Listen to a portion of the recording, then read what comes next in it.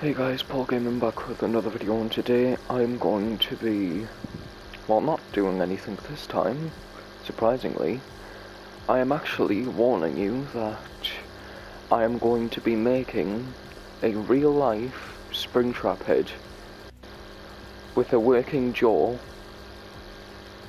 and I'll actually be able to see through artificial eyes as well. For it, but I do need some balloons, so if I'm lucky my mum will buy a very cheap pack of balloons.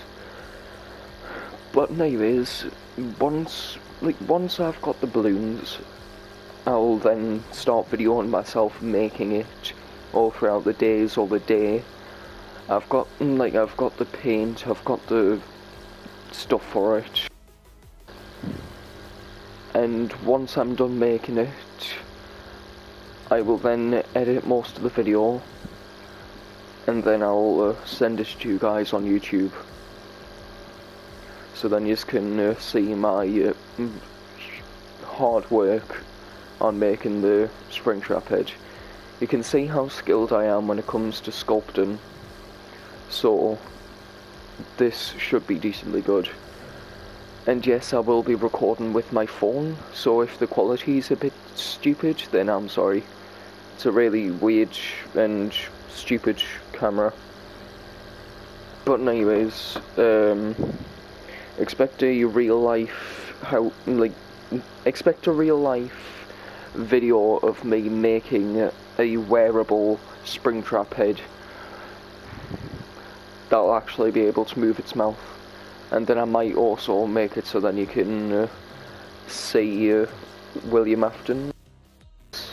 I completely forgot, but William Afton's head inside.